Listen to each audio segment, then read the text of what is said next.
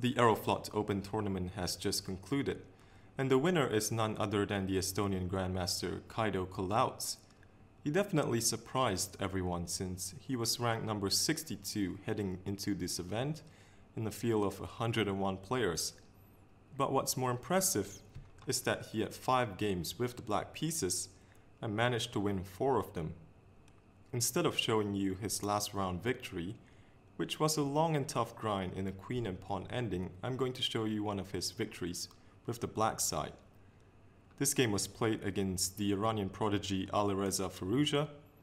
Firouzja had white and he opened with e4. Sicilian defense from Kulaots. We have knight f3, d6, d4, pawn takes, knight to f6, knight c3, and here a6. Kulaots goes for the Najdorf. And here Firouzja played h3. And this is a line popularized by Bobby Fischer. Fischer played this against Miguel Najdorf in 1962 and proceeded to crush Najdorf in just 24 moves. So this is not a line to be underestimated. This line gives white a lot of flexibility. White, of course, is intending to go g4, but here the king can go either queen side or king side. Usually, if white decides to castle king side, there will be a bishop fianchettoed on g2. So here, black continued with e6. We have g4, knight after d7, anticipating g5. We have g5, b5, a3, stopping black from going b4. Here, bishop to e7, looking at this pawn, so h4. We have bishop b7, bishop to e3. Castles from black, queen d2, preparing to castle, knight c6. The main move here for white is to castle queenside. But Firouzja played knight takes c6, and then he castled. And with this move we reach into unknown territory. However, this is a bit risky for white, since with this bishop now on c6, black is no longer blocked on the A and B files. And Kulaots takes advantage of this with the move queen to b8, and this is a good move. Black is now ready to start pushing his queenside pawns. Firouzja played f3, so understandably he wants to secure the e4 pawn. White can try h5 in this position, but that doesn't seem to amount to much. Black will carry on with a5, and after h6 simply g6. White has no attack, and the threat of b4 is going to be quite annoying to deal with. So here g6 also possible, but black carries on b4. h6 would create maximum chaos, but black is still better. Obviously not takes. This would lose to g takes h7. The king would be completely exposed, and this will be very good for white. But here, f takes g6. This is messy, but black, I believe, is still better in this position. So back to the game, f3 was played. We have a5, and now with the threat of b4, black is better. g6 played. But here b4, black can safely ignore the pawn on g6. Knight to b1, d5. Now opening up the position. This bishop now looking at the a3 pawn. We have g takes f7 check, rook takes. Bishop to h3, looking at e6, so knight to f8, defending.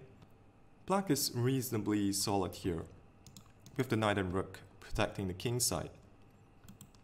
White continued with a takes b4, bishop takes b4.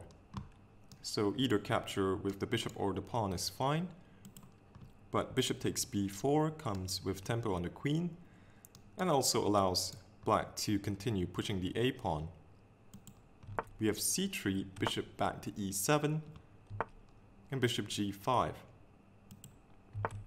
So bishop takes e6 is also possible, with the idea that e takes d5 would fork knight and bishop. But there's still the big question of what to do with the move a3. So here bishop g5 was played by firouzja, trying to eliminate the dark square bishop, which is controlling the a3 square, but black avoids the trade with bishop d6. We have pawn takes d5, e takes d5, rook h to e1, and a4. So white cannot stop this a3 idea.